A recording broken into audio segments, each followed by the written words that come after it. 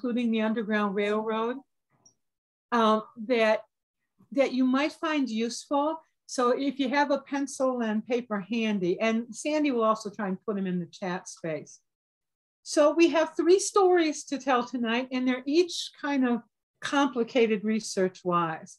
So if you have a question, I might stop after the first story, or I might, if I have momentum, just keep going, because they're all interconnected. They're definitely interconnected. And then we'll take questions and comments at the end. But if you think about something, just put it in the chat as a question as we move along. Again, there's 3 stories. They're interconnected, but they're really quite different stories. For those of you who don't know me, I'm Carol Egbo. I'm the historian for Oakland County Parks and Recreation. So what I'm going to share tonight is some of my research I've been doing. It is connected to some things we're trying to do in the county on Black History Month. But I'm a firm believer that Black history doesn't need to be stuck in one month. I think it's a great time to celebrate it, but I think we think about the connections with Black history all during the time. So let me just start with that. All right, I am going to share my screen because this one has loads of information in it. So let me just start. And I'm hoping everybody can see. All right, now let me go back one time. Again, this is part of our Fireside Chat series. At the end, I'll give you some information and invite you to the next one. So as park historian, my job really is to figure out the history of 14 different pieces of land, and some of them are pretty big.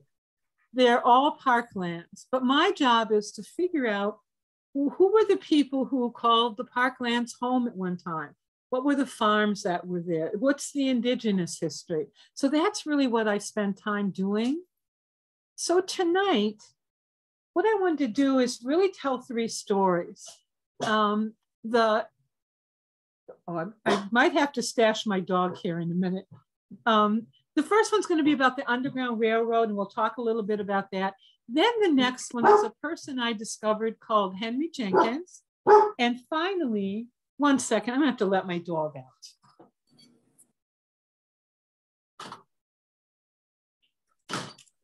Looks like it's working. The problem of zooming at home. And finally, a place called Medicine Acres. Each of these, I think you're going to find, in particular, Henry Jenkins and Medicine Acres, are probably new information for you, even if you know a lot about Oakland County history. So those are the 3 stories. And once again, my job, I've been really trying to do more research on the connections between African-American history and the parks. And that's what we're going to talk about tonight. I want to start with context. To a historian, context is the background, the backdrop, the setting for a story. And it's very important because it helps us understand the story better. So I'm going to start with some context about African Americans in Oakland County early on. And I'm going to start with this primary source. This is a document, primary document. It's from 1825. And what it registers is the sale of a piece of land from Stephen Mack to Elizabeth Dennison. The land that was sold was right here in the village of Pontiac. 1825 Pontiac was very small, but it was 4 pieces of land called 4 village lots, but they weren't small. Altogether, it was 46 acres. Now think for a minute. A woman in 18...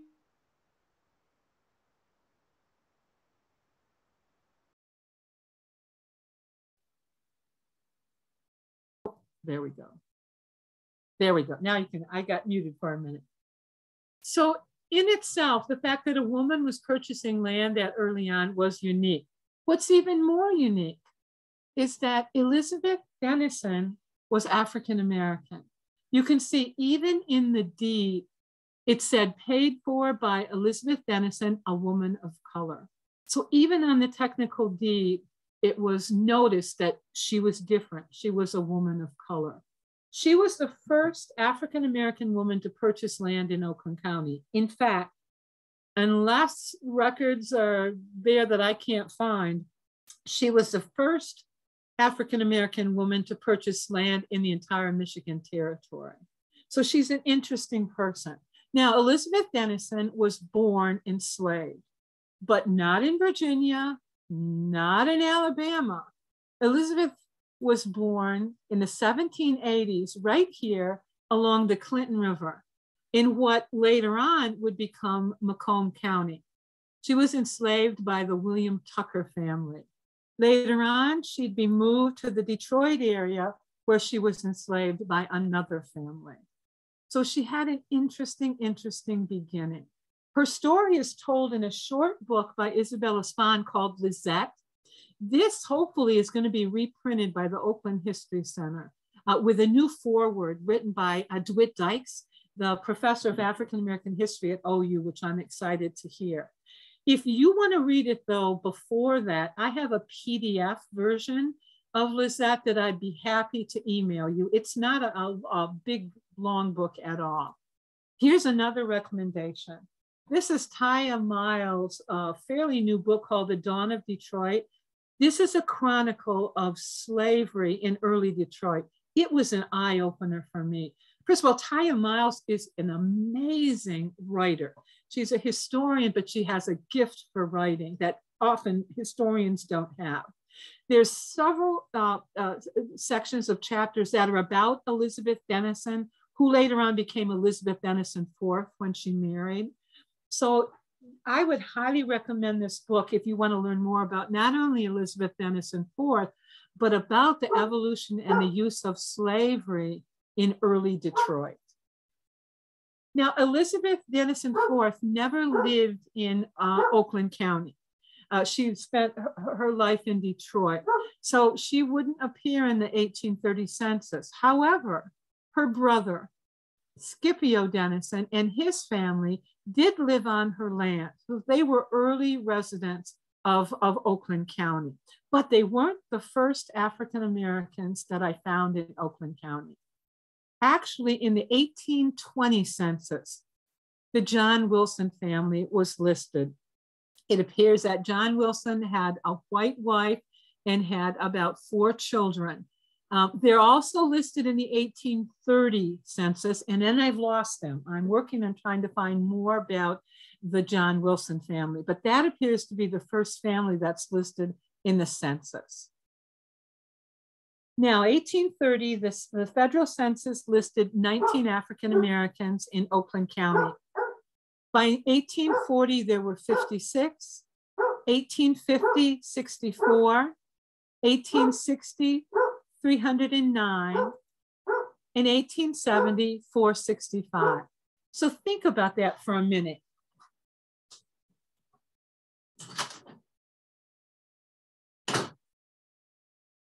Think about, do you think these numbers were accurate? My guess, no. I think this is an undercount, particularly after 1850. Think about the fact that the Fugitive Slave Act, and we're going to talk more about that, that essentially resulted in any freedom seeker who had made it to Michigan could be taken back to the South. It made assisting a freedom seeker illegal. So I'm thinking that if I made it all the way to Michigan, I certainly didn't want to be counted at that time.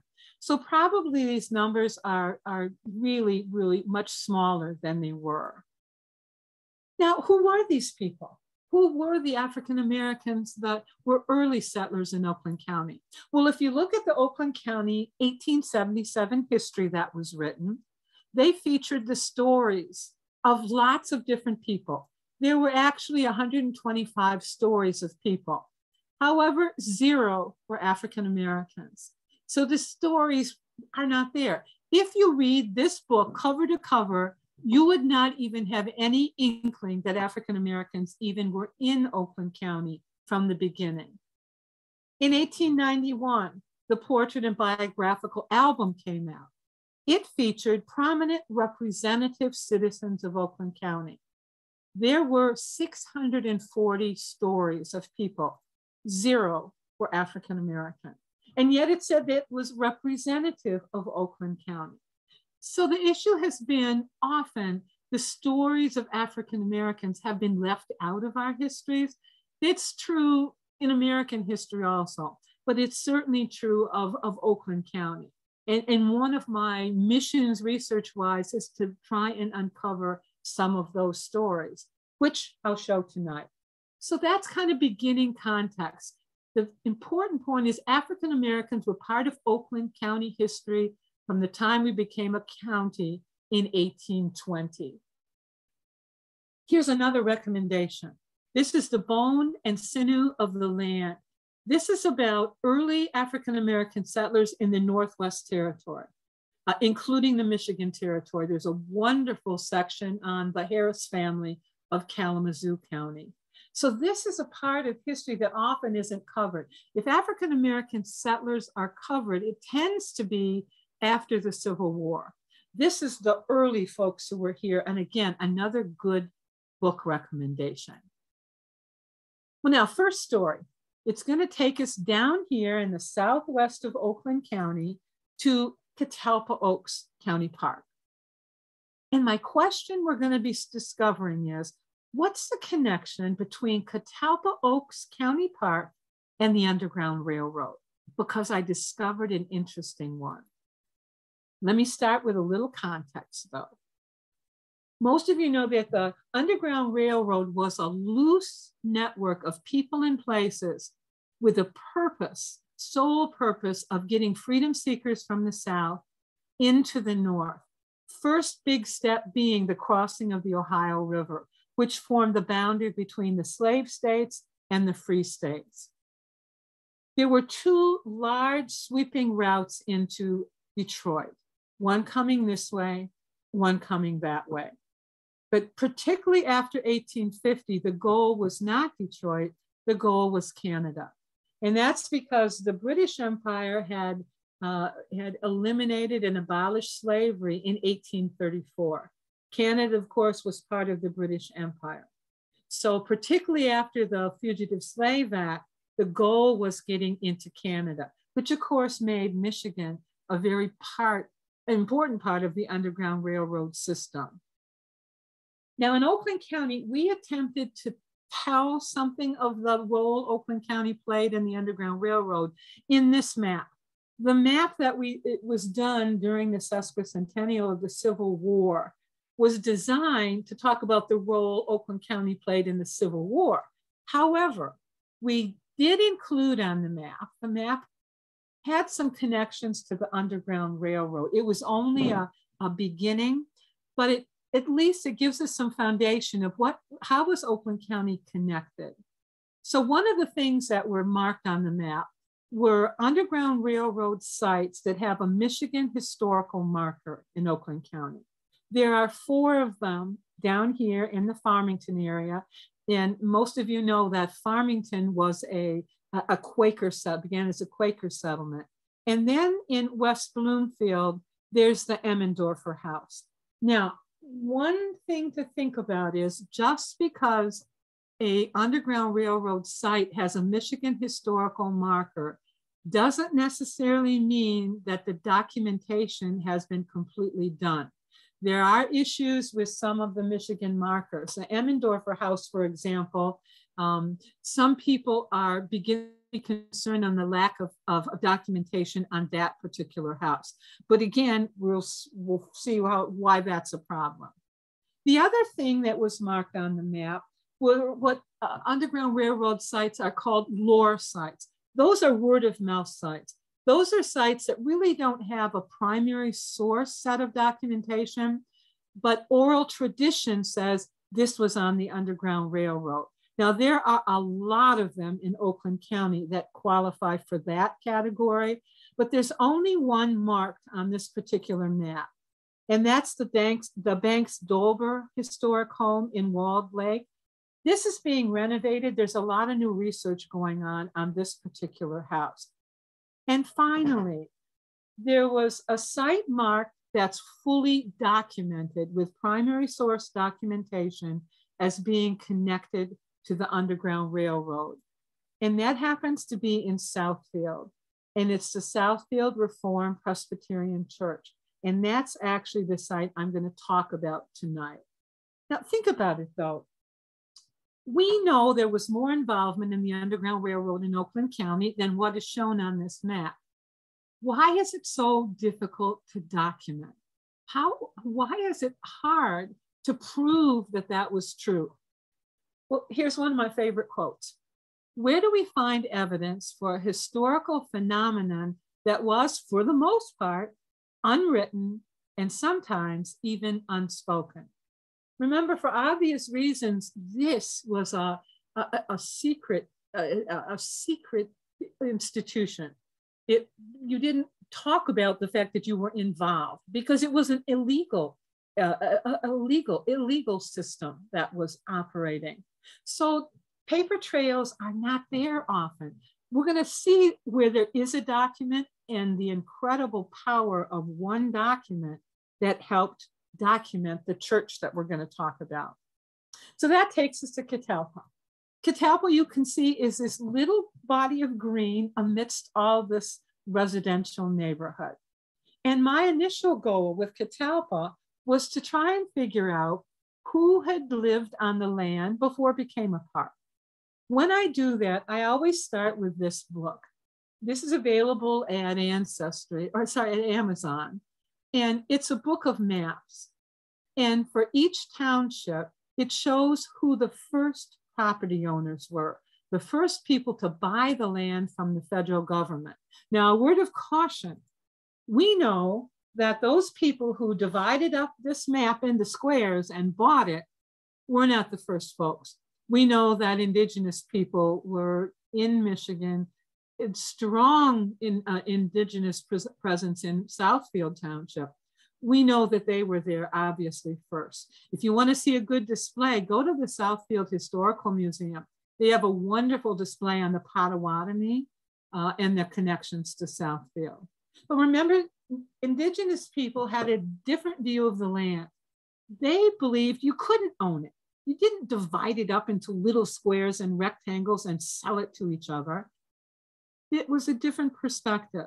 So when Europeans came to the area, their perspective of land was we divide it up, we sell it, we get a piece of paper that says we own this piece of land. So I did start though with section 13, which is where our park is located. And then you can see section 13, and here's our park.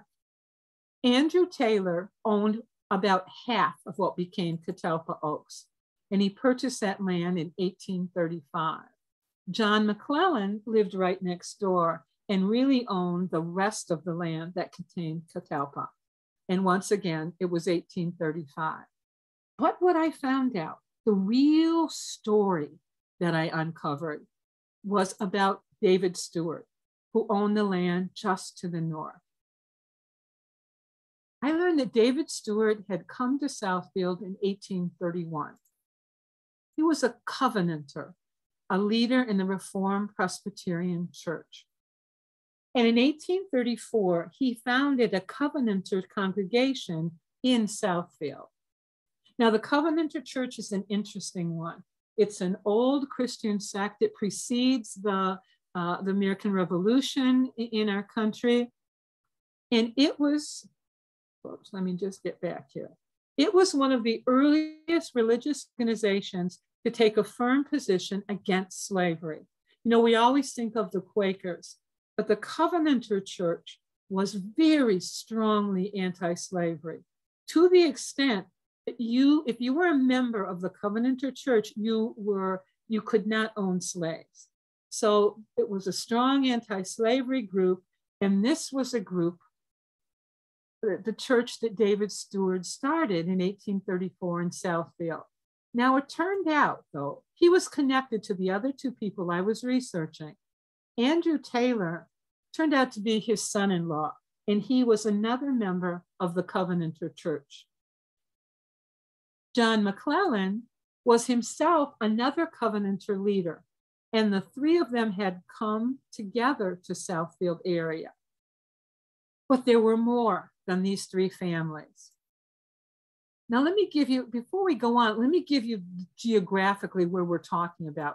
Here's 12 Mile, here's 11 Mile, and here's Evergreen. So we're talking about that little section of Southfield. Now, other families, the Parks family, John Parks coming first. He was another son-in-law of David Stewart. We had the James McClellan, the son of John McClellan. We had the McClung family. We had the McKinney family. We had the McLaughlin family and the Irwin family. All of them had essentially followed David Stewart to Southfield, all of them members of the Covenanter Church. Now, by the 1840s, they had a building.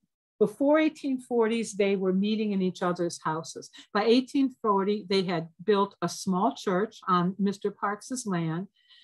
By 1860, they would replace it with a larger building. Now, here was my question. They had clearly belonged to an anti-slavery church where they had come from, and most of them had come from Pennsylvania or New York. But had they maintained those sentiments when they got here? Were they still anti-slavery? Well, I needed proof. You know, historians need a primary source that proves something. And the proof came in the farm up here. The farm there, that green farm, was owned by Reverend J.S.T. Milligan. Reverend Milligan was the head of the Covenanter Church from 1853 in Southfield until 1871. And he left behind a letter. He wrote it in 1895, but it was autobiographical about his involvement in the Covenanter Church. And in that letter, he said, I was first settled as pastor in Southfield, Michigan, 16 miles from Detroit, in a good community of people, mainly abolitionists. So it appears when these people came to Michigan, they did take their anti-slavery sentiments with them. Another piece of proof. This is the Liberator Liberator newspaper. This was the primary abolitionist paper in the United States at the time. The Liberators, by the way, is online now. Great source for information about the abolition movement. But within the Liberator in 1858, there was a letter from William C. Nell, an announcement, who talked about going to do a series of anti-slavery meetings in Michigan. His first stop was Detroit. And when he left Detroit, he said, I left from there to go to Southfield to see Reverend Milligan and his faithful band of Covenanters. And it was in the Covenanter Church that he gave several anti-slavery lectures. Again, further proof that this group had maintained their anti-slavery stance. Now, however, being an abolitionist, being an anti-slavery person didn't mean you were involved in the Underground Railroad. There were lots of people who were against slavery, but never got actively involved. So the question was, did these folks get involved in the Underground Railroad in addition to the abolitionist feelings? Also in his letter, he said, and had in my house or in my congregation always a supply of escaped slaves. So here was proof within his letter that the congregation was actively involved in helping freedom seekers in the Michigan area. Further evidence. Oh wait, first let me talk about the fugitive slave law. Fugitive slave, of course, was passed in 1850. And this did change what was happening in Michigan at the time, because from that time, it made it law that any escaped persons found in free states had to be returned to their owners. On top of that, it increased the penalties for those who were helping freedom seekers. So it essentially made it illegal to assist. So it became a more dangerous institution to be involved in. Also at that time, of course, is when it became so critical to get into Canada. That made Reverend Milligan and his congregation very, very important. And why? Their proximity to Detroit. It was at that time, people who were attempting, the people who had come from the South to try and grab freedom seekers and return them to the South, they were often in Detroit. So it was safer sometimes to have people outside of Detroit until the last minute and then move them into Detroit. Another very interesting thing in his letter, for the most part, people who left behind information on the Underground Railroad never left the names of the people they'd helped escape. Sometimes they didn't know them for obvious reasons. Sometimes people didn't give their name. They didn't include them in documentation. But Reverend Milligan did. He left evidence regarding a freedom seeker named John Selim Martin. He'd been enslaved in Alabama, made his way to Chicago, where a $1,000 reward had been put on his head. He left Chicago and he ended up in Southfield. And according to Reverend Milligan's letter, he spent 6 weeks in the house of Reverend Milligan. And as Reverend Milligan said, he was the smartest man I ever met. He eventually made his way to Canada after the 6 weeks. He did return to the United States and became a very eloquent speaker in the abolitionist movement. But what was so cool was we finally have a name of someone who was here in Michigan, who was protected by this congregation, and then did make it to Canada. Now, where was the letter from? How did the letter surface? It's part of what we call the Wilbert Siebert Underground Railroad collection. And it was sent to William Siebert in 1895 by Reverend Milligan. William Siebert was a historian, and he decided that there was lack of documentation on the Underground Railroad, and he began an effort to put documentation together. It was the first really documented survey of the Underground Railroad. It has excerpts from diaries, letters, biographies, speeches, and other firsthand accounts. It is in book form. You can find it. It's also, the whole book is digitized online, but it's an amazing collection of primary source material. He actually spent 50 years doing the book he published in the 1890s, the initial book, but he continued for the next 50 years to gather data. Most of that additional information is at the Ohio State University in the Siebert collection. Now, what about the church? The church is still there. Now, this is the second church. This is the 1860 church, but it's on the site of the earlier church, which most likely did serve as a haven for freedom seekers.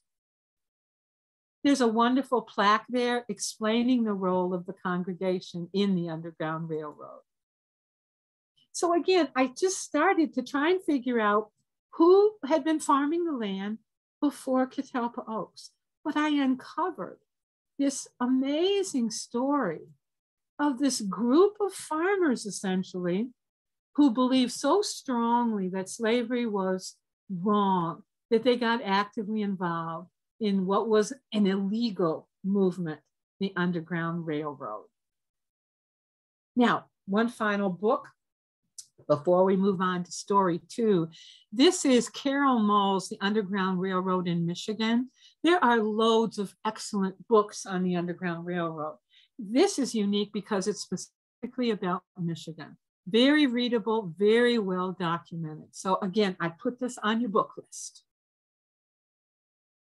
And now next story, since we're on a roll, if you have a question about what we just covered, jot it down, we'll get back to it.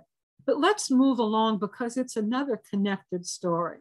And it's going to take us up to the northwest to Hollyoaks, which is our ORV park, and Groveland Oaks, which is one of our parks that happens to have a campground. And the question we're going to look at is, who was Henry Jenkins? Let me start with some context. Remember that in 1860, there were 309 African Americans listed in the census in Oakland County. By 1870, the number hadn't grown very much. I fully believe that it's a low number. But I was curious about who were some of the people who were in Oakland County in 1870. And the census gives us some interesting glimpses of the lives of these people. This is George Moore family. George Moore and his family lived in Pontiac. And you'll see that George and his wife and 4 of his children were born in Virginia. The last one being Mary, who was born in 1858. And then 2 of his children, Joseph and Harriet, were born in Canada.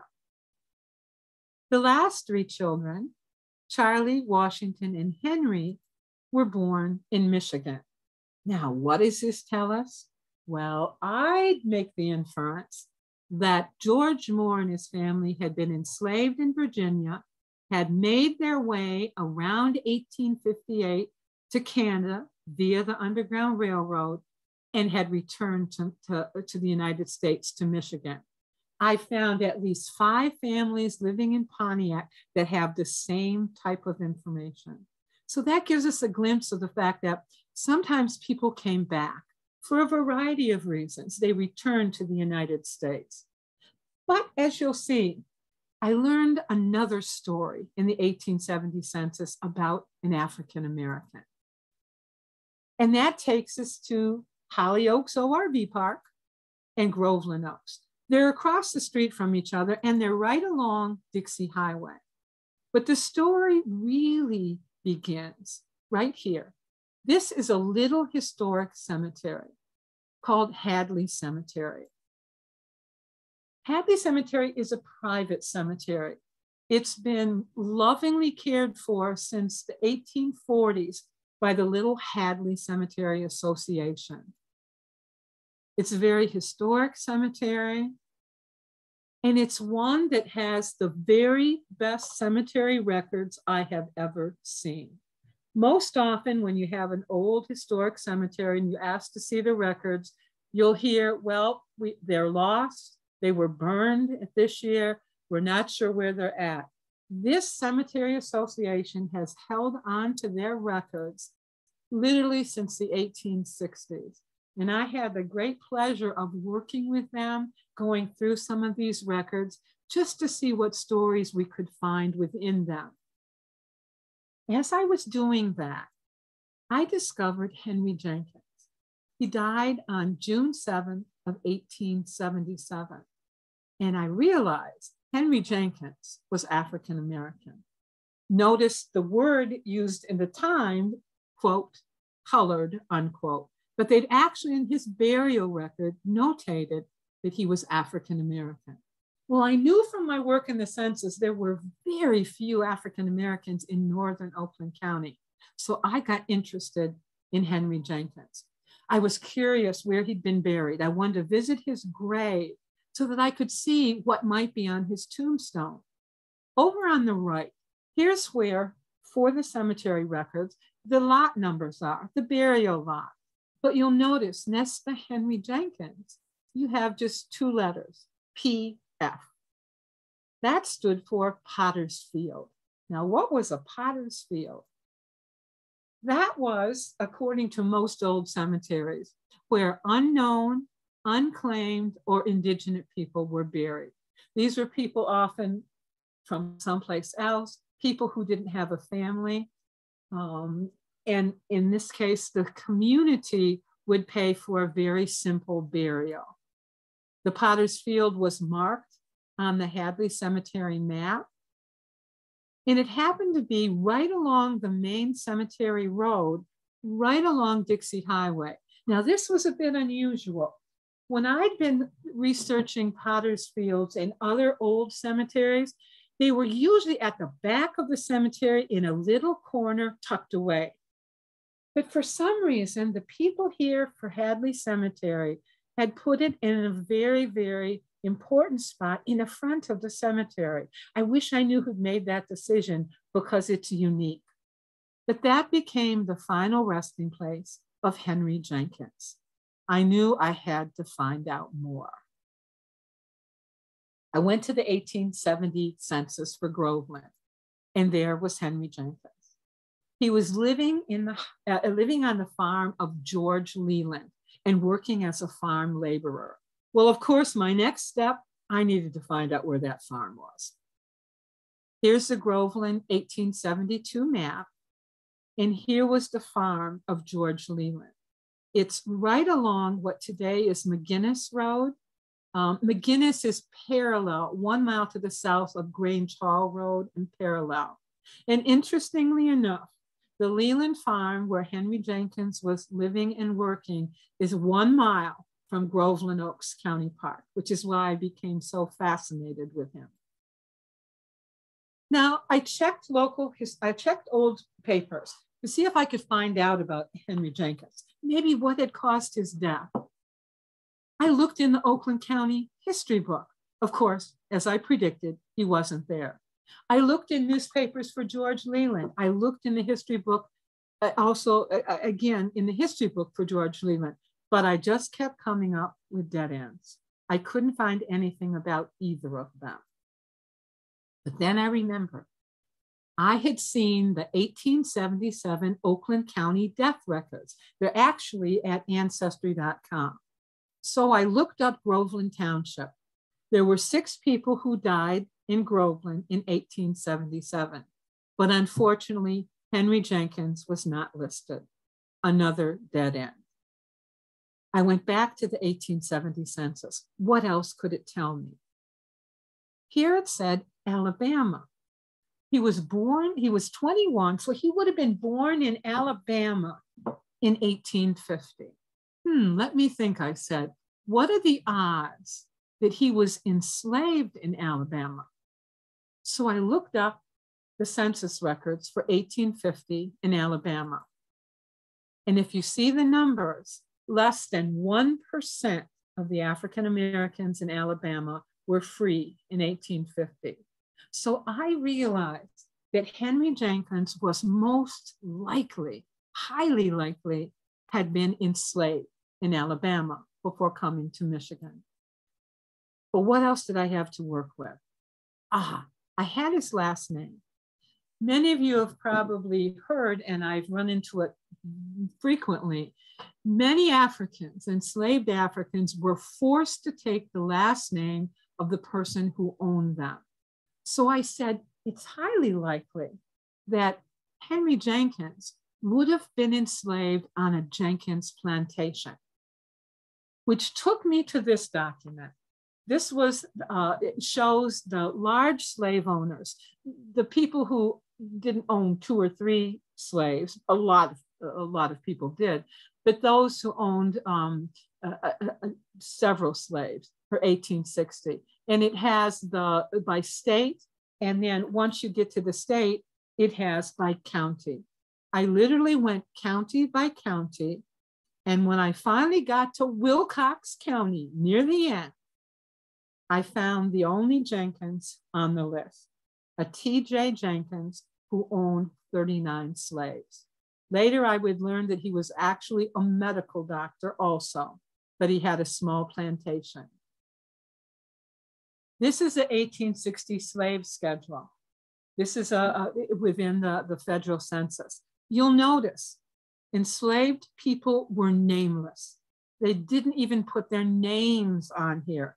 All they're listed as is their age, their gender. And I noticed Thomas Jenkins had 3 young African males aged 10 in 1860. These 3 would have been born in 1850.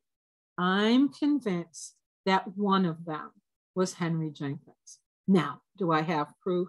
No. But the pieces are good inference that likely Henry Jenkins, being from Alabama, would have been one of these 3 young enslaved boys. Now imagine, Here's Wilcox County, southern Alabama. It was a long way from Alabama to Michigan.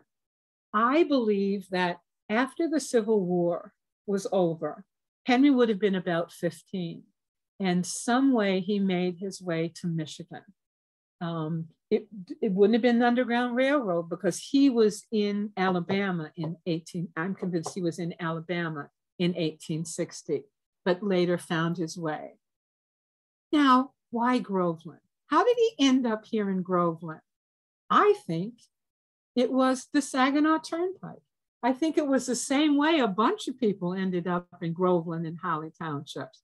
People got to Detroit, and then they took what became the Saginaw Turnpike out to the northwest into Oakland County. That's the most likely way. Now, did he come by himself? I think if he was 15, he may have, but I think likely there were probably family members also, but I don't know that. Really, all I know is that this was his final resting place. I don't know how he died. I don't know family members that came with him. I certainly have some work to do around that. So I'm only beginning to know the surface story of Henry Jenkins. And the reality is, for many African Americans in Oakland County early on, their stories were not written down. They weren't treasured like the stories of other folks. They were essentially forgotten. And that gives us a real reason to work harder so that the stories of people like Henry Jenkins become part of our histories. So as you can see, he's a fascinating person, but we've only touched the surface. Now, my third story. This is going to take us to Rose Oaks County Park, up there in the northwest corner. If you've never been to Rose Oaks, you just have to drive out there. It's beautiful in spring. There is no water park there. There is no concession stand. There are trails and bathrooms, and that's about it. But it is a beautiful, beautiful park. And the question we're going to look at is, what was Medicine Acres? Now, let me start with some context. The red rectangle there, almost a square, is Rose Township. Main roads, Milford Road and Rose Center Road. And you'll see for a while, they're both the same road. Here happens to be our Rose Oaks County Park. So this is the area. Once I was researching Rose Oaks County Park, I always decide to do some more research on the township itself. A little data.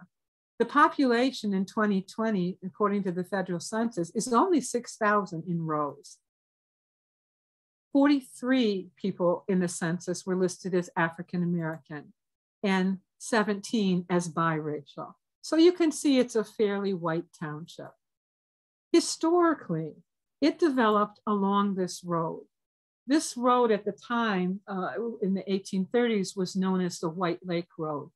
It really was formerly a Native American trail, similarly to the Saginaw Trail that began as a Native American trail. This trail turned into a rough wagon road, and along it, right here, a little village called Buckhorn started.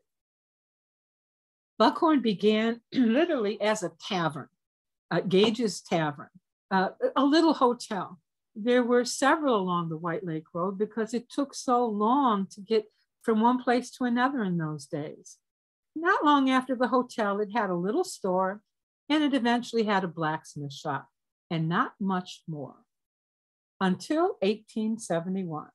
And that was when the Holly, Wayne, and Monroe Railroad came through Rose Township, and things changed. The commercial center of Rose, which wasn't much of a commercial center, but it moved down the road to where the road crossed the railroad track. And Rose Center was born. By 1878, Rose Center had a depot. That same year, it had a store. By 1881, it had a town hall, the Rose Township Hall. And houses began to develop, began to grow in Little Rose Center. But the biggest change in Rose Center was a new economic activity, ice harvesting. Rose Center had two things that made it perfect for ice harvesting. It had a great big lake, Buckhorn Lake, and right next to it, it had a railroad. And before long, a series of ice houses had been built in Rose Center, even a big boarding house, and the ice industry developed. Now, by the 1930s, ice harvesting was over. Refrigeration and refrigerators had killed ice harvesting. And the land where the ice houses had been was purchased by Floyd Wooten, who'd been the superintendent of ice harvesting company in Rose Center. Soon after, he purchased more land, up until about 180 acres in all, and he owned that through the 1930s. He built a huge, beautiful house on the land, beautiful outside, beautiful and ornate inside. Now, by the 1940s, the Wootens sold the land. They sold it to Mrs. D. Northcross, who happened to be African American. She was actually Dr. Daisy Northcross. Dr. Daisy Northcross was born in Montgomery, Alabama in 1881. In 1899, she had trained as a teacher and was teaching in Montgomery. By 1902, she had finished her bachelor's degree at Temple University in Philadelphia. In 1909, she returned to Montgomery and she married a young doctor named Dr. David Northcross. By 1913, she had completed her own medical degree at Bennett Medical College in Chicago, and she had returned to Montgomery. She was only the second woman to apply and be granted a physician's license in Alabama. In 1916, they made the decision to move to Detroit. They were part of what we call the Great Migration of African Americans from the South into the urban centers of the North. By 1 year later, they had built Mercy General Hospital, which was Detroit's first Black-owned and operated hospital. It started as a small building. They rented. Eventually, they built a bigger building. Now, why their own hospital? Well, when the Northcrosses got to Detroit, they realized that segregation-wise, it wasn't that different than the South. They found that many white hospitals turned away African-American patients. Those that they admitted were put on inferior wards. It was very difficult for an African-American physician to function in a white-owned hospital. So the Northcrosses decide to operate their own hospital in Detroit. The hospital was located right here, right now near where Ford Field is and the Chrysler Freeway. They also owned a small hotel, the Northcross Hotel, in the same area. They opened the hotel for the same reason they opened the hospital: segregated accommodations in Detroit. Now, sadly, in 1933, Dr. David Northcross was stabbed and killed by one of his tenants. He had gone to see the tenant over an issue he had with him, and at that time was killed by the tenant. Daisy, however, kept the hospital going, becoming administrator of the hospital herself. Their daughter, Gloria, became in charge of medical records and much of the administration paperwork. Their son, Dr. David Northcross Jr., became one of the two house physicians in the hospital. So even though the original Dr. David was gone, the family kept the hospital going. In the 1940s, it was Dr. Daisy Northcross who purchased the 180 acres from the Wooten family. Now, according to newspaper articles I saw, they initially called their land their farm. And there were articles that said the family had spent the week up on their farm. And here, that people had visited Dr. Daisy Northcross's delightful farm. I found more than one case, and something very interesting. One article even said that Gloria Northcross, their daughter, was making a success at her poultry business on the 100-acre farm of her mother. Now, I couldn't find anything else about that, but I'm wondering what business, what kind of poultry business. There has to be a paper trail there somewhere. I just haven't found it. Now, interestingly enough, their farm was really a very historic farm. From the 1850s, it had been the farm of Charles Pratt. Now, Charles Pratt has an interesting connection to history. Oh, first of all, the Charles Pratt farmhouse is still there, which means when Daisy Northcross bought the land, not only did she get the big, beautiful mansion house that the Wootons had, but she also would have had Charles Pratt's farmhouse, because it's still there now, and likely some of the farm buildings, which is why I think they called it the farm. And probably this was the place where Gloria Northcross was running her poultry business. But back to Charles Pratt. Some of you may be familiar with Sarah Emma Edmonds. Sarah Emma Edmonds was born in Canada. She ran away from home when her father wanted to marry her off to someone, and she disguised herself as Frank Thompson. She would enlist out of Flint and become a soldier in the Civil War. She has quite a story. She's usually attributed to Flint, but this article from the Lansing State Journal says actually, when she got to Michigan, she actually went first to Rose Township, and she worked as a farm laborer on the farm of Charles Pratt. So Rose has a wonderful connection with the Charles Pratt farm and the Civil War soldier, Frank Thompson. But back to Medicine Acres. How did that come about? By the late 1940s, early 1950s, Daisy had started to call her land Medicine Acres and had turned it into a resort. She used the large house, used the dining room of the house as a guest dining room. And she built this series of small cabins right along Buckhorn Lake. It became an important African-American resort. The cabins, by the way, are still there. It was called Medicine Acres, and it had horseback riding, speedboating, fishing, croquet, softball, and golf, and a runabout for a sightseeing tour. Oh, I would just love to know where in Rose Township they took their sightseeing tour. Some of you may be familiar with the Green Book. A movie came out that mentioned this book, and more people became familiar with it. This was a traveler's guide, but it allowed African-American travelers in the mid-1900s to safely navigate a segregated nation.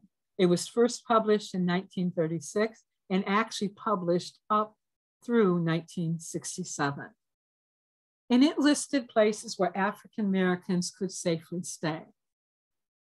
And there in the book, under Michigan, was Rose Center and Medicine Acres. So it was listed in the Green Book. Now, I had heard about the other famous Michigan resort, Idlewild. Some of you may have heard of that. Idlewild was located here in northwestern Michigan. It's just to the west of Ludington.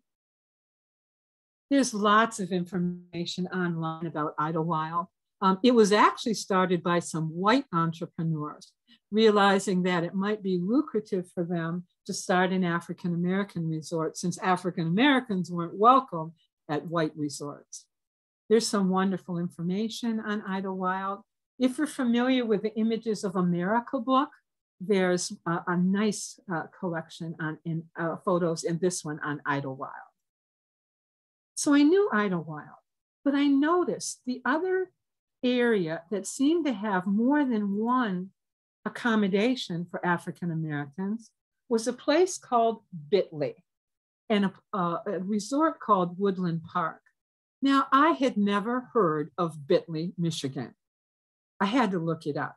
It turns out that Bitley was Bitley, Michigan, and it's here just to the south of Idlewild. And an African American who'd been working at Idlewild as a salesman was the one who started the Woodland Park Resort. Here's the hotel that was there, the Royal Breeze Hotel. Here's one of the cabins, just like Medicine Acres. It had a series of cabins. And this photo, which I love, I found this on eBay of all places. This was the coffee shop and the oil station of the Woodland Park Resort. By the way, I did buy it on eBay. I could not resist. So yes, I do own this old postcard now. Here's another book recommendation. This is a book called Traveling Black, which talks about the importance of the Green Book, but goes way beyond that. It talks about segregation on airlines, segregation on buses. It's an excellent book that covers really from 1900 to about 1970 by Mia Bay, another great historian. If you have grandchildren or children, there's a wonderful book about the Green Book called Ruth and the Green Book, about a family in the North who travels to the South to see their grandmother using the Green Book to find accommodations. So Idlewild, Woodland Park, Medicine Acres. Now, the advantage of Medicine Acres for Detroiters was the fact that it was nearby. It was much closer than going to Idlewild, which is why Detroiters often went to Medicine Acres. Now, Daisy died on January 10th, 1956. She'd had abdominal surgery and sadly died just 6 days later of complications. I found some wonderful descriptions of her in her obituary and death notices. One said she was busily engaged as a champion for her race, constantly filling speaking engagements for political, civic, and community groups. She was an affable and engaging conversationalist. She was a monument of hope. She's an amazing person. And I think, how come we just never know about Dr. Daisy Northcross? Well, now you do. Now you do. Now, what about Medicine Acres? This is the only ad I could find for Medicine Acres. And notice, medicine is spelled wrong. But it was her daughter, Gloria Northcross, who kept the resort going. You can see this is from the Pittsburgh Courier in 1961. So into the early 1960s, Gloria kept the resort going. Now, Gloria herself died in 1988. Found some fascinating things about her. Gloria was a doll collector. She had a very elaborate collection of dolls from all over the world. And what I found interesting was that very often she would put on a doll show at J.L. Hudson's downtown Detroit. I was able to locate a photo of one of the Hudson's one of the doll shows at Hudson's. Now, was it Gloria Northcross's collection? I have to believe it was. I mean, it was in Hudson's. You can clearly see there are dolls from across the world. So I'm kind of thinking that this was one of Gloria Northcross's doll shows in Hudson. Another interesting thing at the time of her death, she was not listed as being from Detroit. She was listed as being from Rose Center. So clearly she had moved and her place of residency was Little Rose Center near the end of her life. Now, over time, of course, the Northcross family sold off some pieces of the land. They still own some of it, however. The cabins, those old cabins, are still within the Northcross family. But I got interested. I was curious. Had any other African-American Detroiters bought land in Rose Township?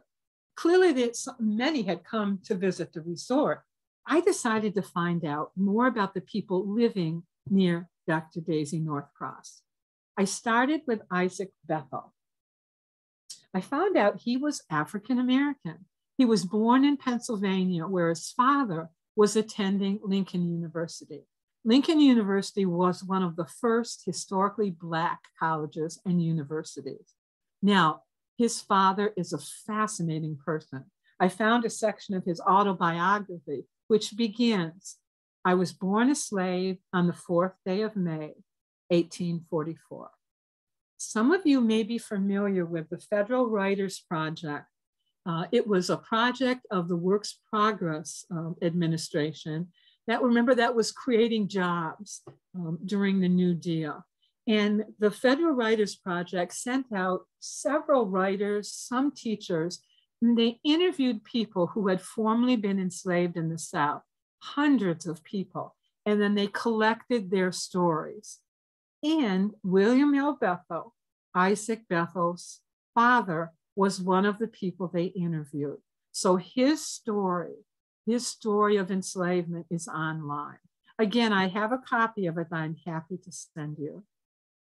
Now, Isaac himself graduated from Lincoln University in 1902. In 1902 to 1903, he was at the University of Michigan studying medicine. He dropped out, but re-entered in 1906 and was there till 1910. It appears, if I'm reading the records right, he was never able to graduate from U of M, but I'm still working on that. I learned that 1910 was a tough time for Isaac Bethel's family.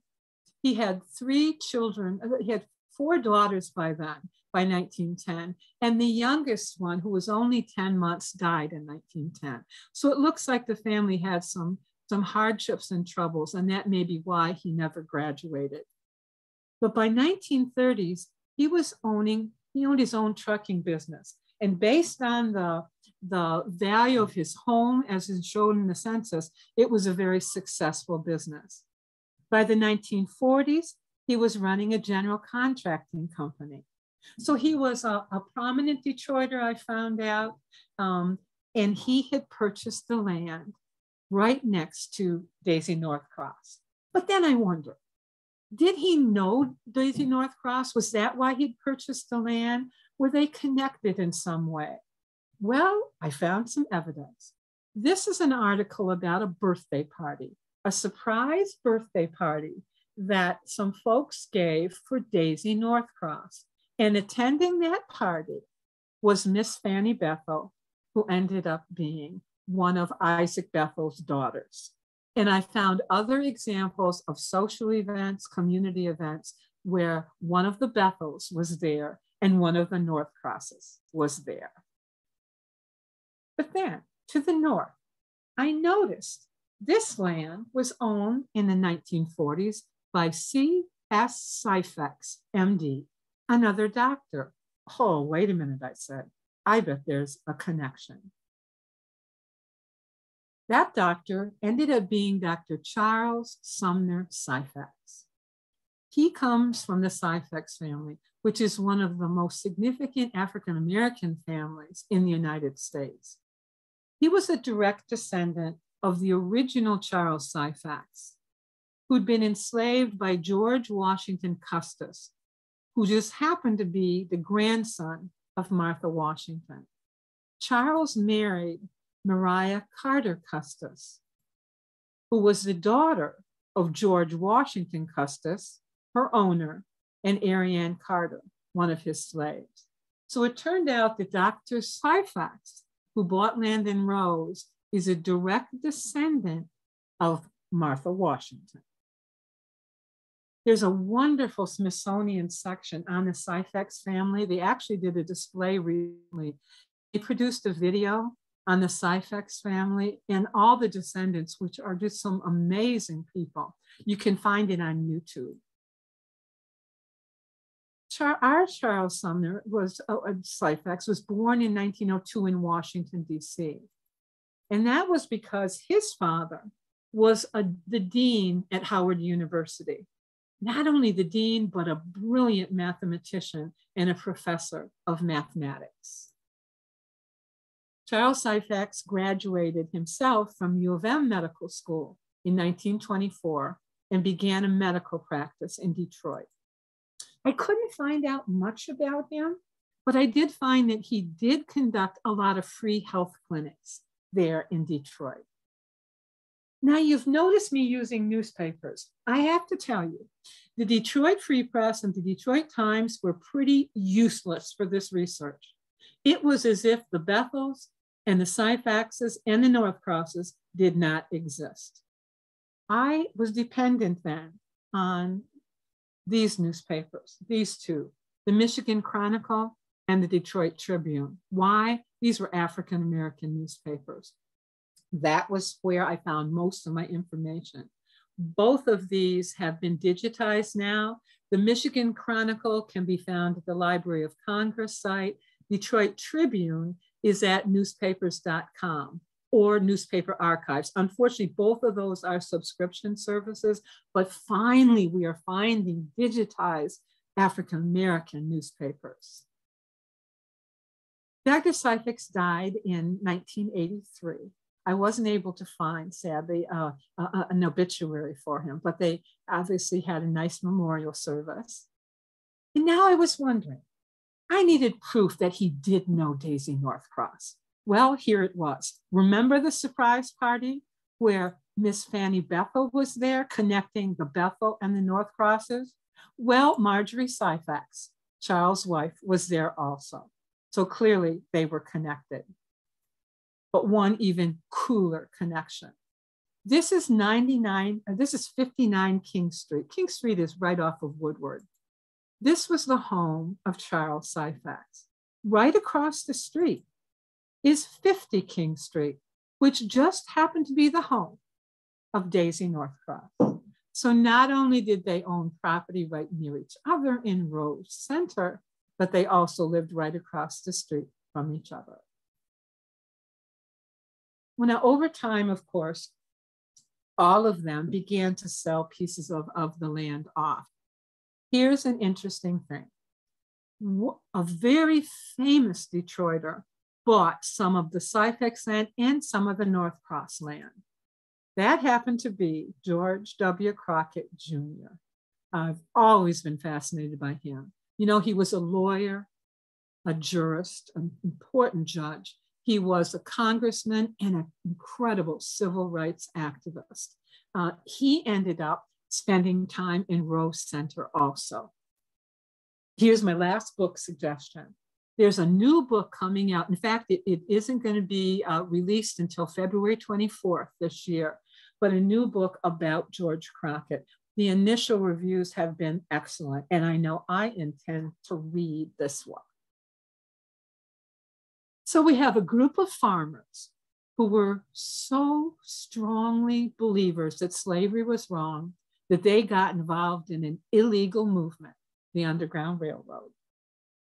And we had Henry Jenkins, who most likely was enslaved as a very young person in Alabama and found his final resting place in a little cemetery in northern Oakland County.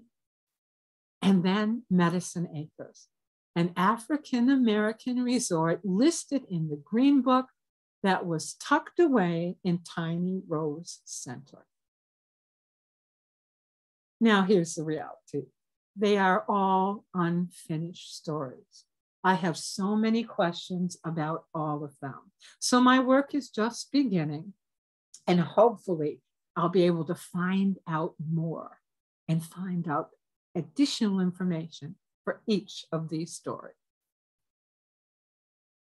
Well, now, before I open it up for questions or comments, let me invite you to the next fireside chat, which will be Tuesday, March 15th, where I'm going to be talking about amazing women who are part of Oakland County Parks history.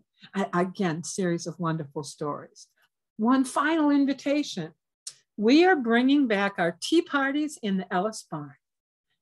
We did these a few years ago. They are great fun. They were very, very popular. And of course, the pandemic squished the tea parties. Well, we're bringing them back June 14th, 15th, and 16th. You can find information online, and Sandy will put in the chat room a phone number you can call if you'd like to register. Also, here's my email. This is the email you can get me most easily at. So if you have a question after tonight that you want to ask later, or something comes up, or you'd like the Lizette book, or you'd like the William Bethel autobiography, just send me an email. I'll be happy to forward the stuff to you.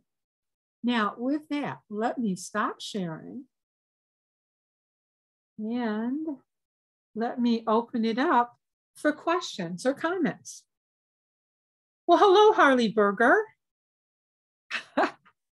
Another friend here. Any question? It's a lot of information. I know. You kind of have to process it. I didn't mean to be rude, but I'm not sure if my sound is working. Can you hear me all right? Now we can hear you. Now you can hear me. Okay. Well, that's yeah. I did want to say hello. That's all. Okay. Well, hello, Harley. Hello. Very good. Fine presentation as always. Thank you. Thank you. Anybody with a question? I see Judy Hauser there, another friend. It's hard sometimes. You've got so much there. You probably had a question about the Underground Railroad, and then it got trapped between Henry Jenkins and Medicine Acres. But you can see there's lots to be learned. Don't be shy. Don't be like my Oakland University students. Thank you. I think that's my friend Maura. I understand that the house on what was the Pontiac Trail there up at Orchard Lake? What was that again? The Emmendorfer house. Yes, that's owned by a publisher now, or former publisher now, isn't it? That's what I heard. I heard it was owned. Somebody new was owning it, and I'm hoping it's not that people are doubting that it was involved. It's that the documentation needs to be more documentation needs to be done. It's really tricky. Some of you may be familiar with the Moses Wisner house in Pontiac. There's always been legends that was involved in the Underground Railroad. It would make sense. It's a big house. It was along the Saginaw Turnpike. Moses Wisner was a very strong abolitionist, very strong. So it would make sense. But right now, we can't find the documentation. Anything else? Are you familiar with the Philbrook Tavern in Farmington? Yes. Now, the documentation, that has strong documentation. That, in fact, someone recently asked me if I had something, and I was able to locate that again in a family record specifically said they were involved. So that one, I would think that one has strong evidence. There is a historic marker out front of the place. It is a former roadhouse and tavern. It's a very impressive house, actually. I believe it's at the corner of Powers and 11 Mile. I think so. Right. And the people had connections to Powers. You know, one of the ways you document the sites on the Underground Railroad is who they knew. Who were their friends? What church did they belong to? Presbyterians, Congregationalists were often connected to the Underground Railroad, but because of the sentiments of the church. And then you looked at their political affiliation. People who belonged to the Republican Party were way more likely to be involved than someone in the Democratic Party in the 1850s. So those are the things you look at. And I've been doing a lot of work in the Oakland County Anti-Slavery Society and who attended those meetings. We're finding a wonderful little hotbed of abolitionists within Rose and White Lake Township, to the extent that they were in a Presbyterian church and they pull away and they form their own church. It's the Garner family. The Garners have a young African-American woman living with them. He's a super strong abolitionist. And right now we're finding that he was involved with the Refugee Society, which was connected with the Underground Railroad. We're hoping that the White Lake Cemetery, where the Garners are buried, we're hoping to get that on the National Registry for the Underground Railroad. Well, thank you. This went over time, but I'm so glad you stuck with me. I hope to see some of you in March for that next one. And then there'll be one more in April. And I'll be talking about towns that are no longer there. Towns that were near our parks that have disappeared over time, like Little Hicksville. I'll be talking about towns that are no longer there.